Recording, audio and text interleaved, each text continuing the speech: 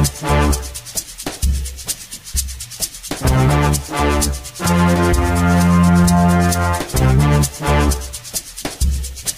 5.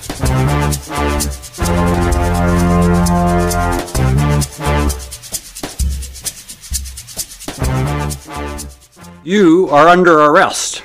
You have the right to remain silent. Anything you say can and will be used against you in a court of law. You have a right to an attorney. If you cannot afford one will be appointed for you. Do you understand these rights? Have they been read to you? How many of you have heard that when watching a U.S. TV show about police or criminal action, or perhaps a movie?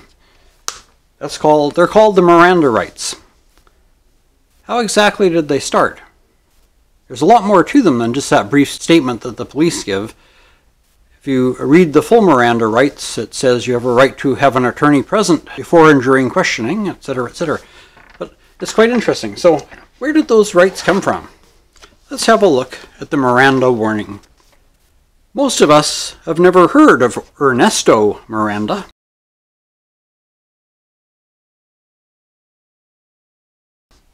Yet in 1963, this faceless man would prompt the passage of a law that has become an integral part of all arrests. Here's how it came to pass. In 1963, following his arrest for the kidnapping and rape of an 18-year-old woman, Ernesto Miranda was arrested and placed in a Phoenix, Arizona police lineup.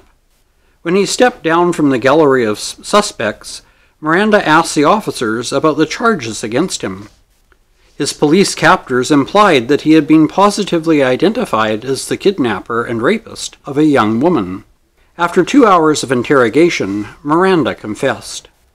Miranda signed a confession that included a typed paragraph indicating that his statement had been voluntary and that he had been fully aware of his legal rights. But there was a problem. At no time during his interrogation had Miranda actually been advised of his rights. The wheels of justice had been set in motion on a highly unbalanced axle.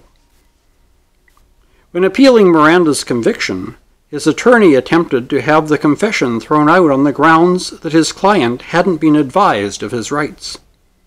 The motion was overruled.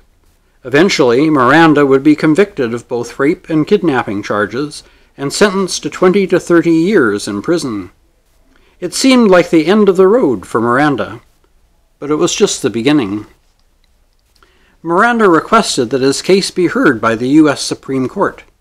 His attorney, John J. Flynn, submitted a 2,000-word petition for a writ of certiorari, judicial review, arguing that Miranda's Fifth Amendment rights had been violated. In November of 1965, the Supreme Court agreed to hear Miranda's case. The tide was about to turn.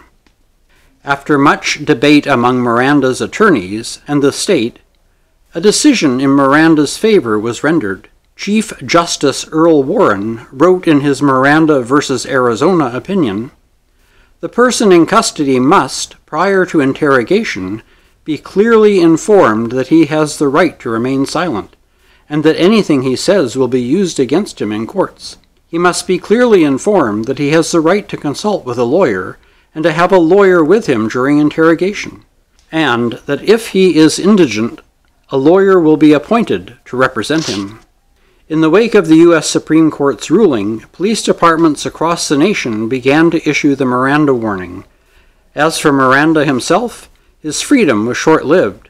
He would be sentenced to 11 years in prison at a second trial that did not include his prior confession as evidence.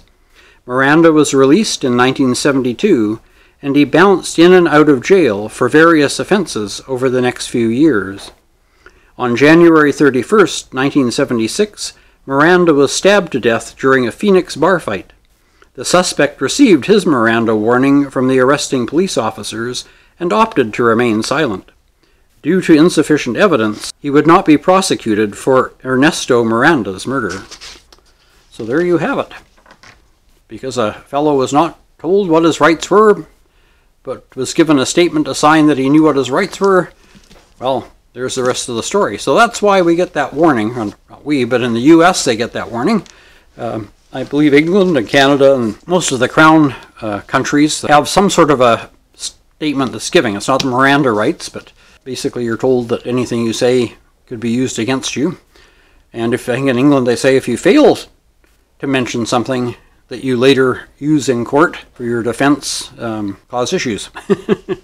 So, quite interesting how Ernesto Miranda, who was apparently not really that nice of a fella, was the one behind the reason why now, when you're arrested in the United States, you're Mirandized, as they call it.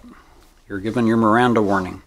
And if you are not given that warning and you're questioned and put through the ringer, basically the charges against you can actually even be thrown out.